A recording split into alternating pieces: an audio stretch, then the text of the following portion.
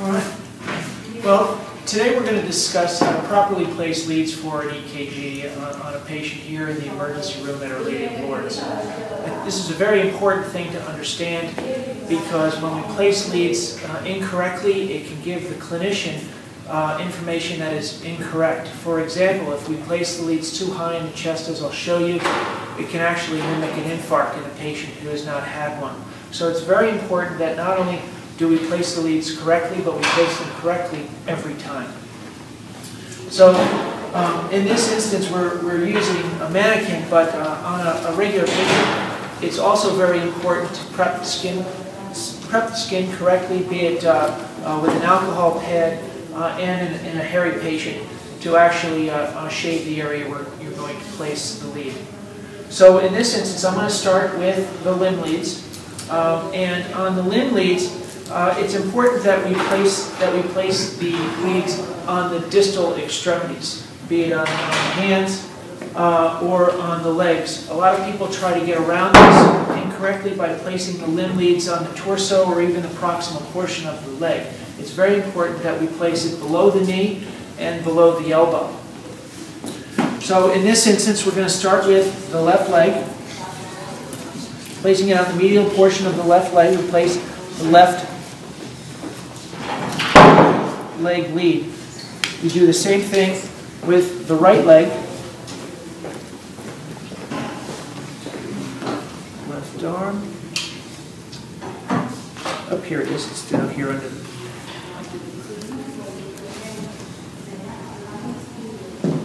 Now it's not uncommon when we're placing limb leads that we switch between the right arm and the left arm. This is very important to get it right because if we get these mixed up, what we'll see is that the axis changes, and that can also give the clinician some artifactual information about a changing status in the patient's cardiac condition. So this is the right arm. So I'm going to take that, place it here. I'll let you do it after all.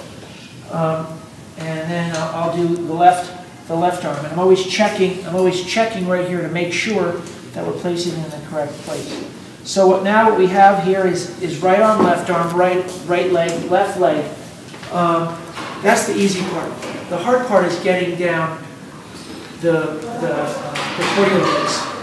Now when you do this, what you do is you're going to place 6 leads on the chest, and you start by finding what's called the angle of Louis on the manubrium, which is a little area where where the 2 bones of the sternum rise up, and that denotes the second intercostal space.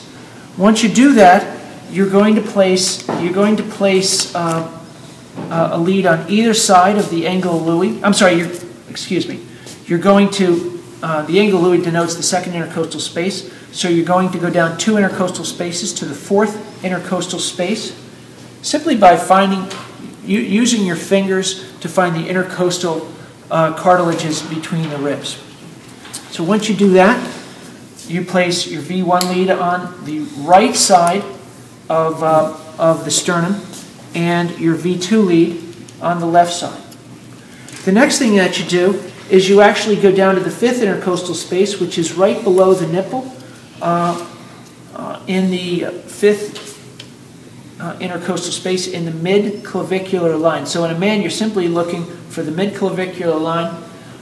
It's very important. A lot of people with women, they try not to embarrass the women or themselves, so they'll put the lead, they'll simply just try to put the lead right here, so it's above the person's bra, and that is incorrect. And what happens when we do that, again, is it changes the morphology, the way the QRS looks, and it can suggest a change in the patient's cardiac status. So we want to make sure that although we try to maintain the patient's privacy, we do this in a correct manner, the same way every time.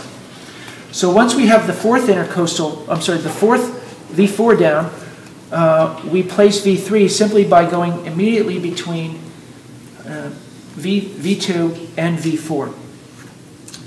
Once we've done that, we go to the anterior axillary line, right here in the 5th intercostal space, to place V5.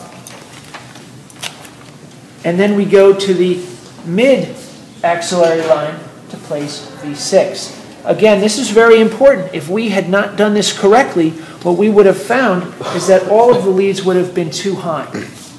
Why is this important? Because the heart is an electrical organ, and the electrical nature of the heart comes in vectors. And really, the way the heart depolarizes is from right to left, and then from top to bottom.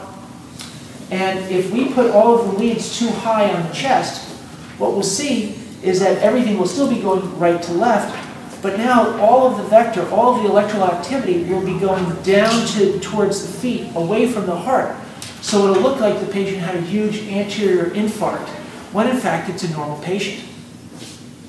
Additionally, some people get a little discombobulated, and what they'll do is they'll do this exactly the right way, except they'll do it on the right side of the chest. I've seen it done on a number of occasions in my career, and that can really set off alarms that can scare people.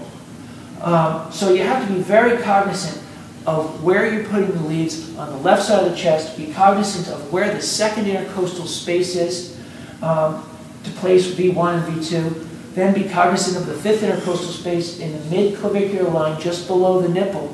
Then once you know that, you know exactly where to put V3, and then you go to the anterior axillary line, and then the mid axillary line, and you know exactly where to put V5 and V6.